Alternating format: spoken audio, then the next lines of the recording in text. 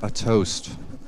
Tonight we drink to numbers, a set of graphs, tables, and formulas that equate to you and me. We can be added, subtracted, multiplied, and divided. The ones and zeros, the yin and yang of information, cascades of it reaching us faster than our own ideas. Satellites mistook for stars, always knowing where we are even when we don't. Bloodshot eyes and bruised fingertips, mental masturbation via cathode rays. We need something visceral. We need to see starlight, not limelight. Definitions will be changed. Sights will be heard and sound will be seen, screaming and revelry.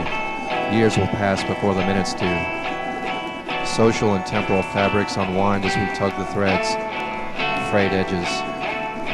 Only then will we be able to fuck in the streets amidst the lonely buildings. Dollar bills will be used for campfires instead of justifying natural disasters. Conversation will be the only real currency. The ghost of a Prozac nation burned to the bones by choices beyond paper or plastic, bad or worse. So raise your glasses, my friends. Our heartstrings are about to play a new song.